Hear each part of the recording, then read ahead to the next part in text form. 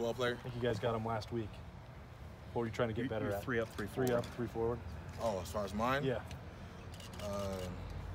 So like, the way we kind of put it, Coach Happy just wanted me to be more detailed. He wanted me to develop as a leader, more of a leader. And he wanted me to, last one was he wanted me to keep working on press technique. When you guys have those kind of meetings and get some praise, get some stuff to work on, how beneficial are those to you guys as players? I think it's really beneficial because it's kind of like putting a restart on the whole season. Now you kind of know what you have to like. I mean, most times you don't get a chance to reevaluate yourself until the off season. So they're kind of like coming right at the halfway point of the season and be able to sit down with your coach and go over things. And it means a lot because then you kind of have things you got to work on in practice. Hey Jeff, we talked to Jordan yesterday. He said he kind of gets bored back there at safety with the way you guys are playing. I'm just wondering what your thoughts are on him being bored. Sometimes, like, being bored isn't a bad thing sometimes. I mean, at the same time, he also has 2 interceptions, so I feel like he's getting a lot of balls thrown his way back there, or tips, whether it's tips, overthrows. But, I mean, I know he's going to take them all, no matter how they come. What's to say about how well you guys are playing that he can actually almost be back there picking flowers? I think it kind of just speaks to, like, the kind of work that we put in this whole offseason, kind of trying to bring back BIA. That's what our goal's been. So it kind of speaks to, like, the work we put in all year. Jeff, I asked Wyatt this. He, along with you and obviously Chase, you guys have been on these mid-season All-American teams. You know, again, it's just mid-season.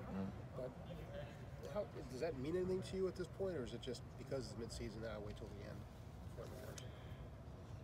I mean, it means a lot to be recognized by those websites, whichever websites they were. But at the same time, like, we have a lot more ball to be played. We're only 6 games in. It's a long season, so you guys have all heard it's not how you start, it's how you finish. So I think they don't ever remember the midseason or preseason All-Americans. They remember the ones that have trees planted in the road. Jeff, where do you think you got? Go ahead, Bill. Do you feel like you're playing at that level? At All-American level? I feel like I've been playing pretty well, so it's just about enhancing that. I mean, you don't want to finish the season how you played 6 games, and you want to be a better player, obviously. So that's my goal, to be a better player 6 games from now than I am right now. Have you guys felt, Jeff, like you were getting back to that BIA level the last 6 weeks? I definitely think so. I think that we're going to have a lot of more tests in this latter half of the season. So we'll have a chance to, like, really prove, like, who we think that we are. Did you guys see at all the DBU conversations last weekend with Florida and LSU? Yeah, we saw that. But, like, we don't really entertain that just because we feel like we're BIA. Everyone else claims DBU, but we just claim BIA. Jeff, you're getting ready to play an offense that hasn't done very much this year. They've sincerely struggled. How does that affect the way you prepare? And I mean that not to insult them. I mean, how does it affect the way that you prepare? Are you looking at things? Are there enough things on tape that keep your attention that they will provide a threat? I mean, we just know that, like history can repeat itself. So, like, if we don't come prepared, if we don't come ready to play, Northwestern's a program that they pride themselves on toughness and, like, being really smart. So, like, if we're not ready to play, they're going to punch us in the mouth. And, like, sometimes, as you guys can see, like, you don't recover from that. Like, a whole season can just be shattered just by one game. And they've bounced between quarterbacks. How, especially from a defensive back standpoint, how does that affect preparation? I don't think it necessarily affects preparation. It just, like, you have to be ready, like, when your number, like, if they try to throw it to you, you have to be ready to make the play. So, obviously, they put 2 different quarterbacks on film, guys that have different skill sets. But at the same time, we've played a lot of different quarterbacks this year, so it's kind of just like playing any other quarterback.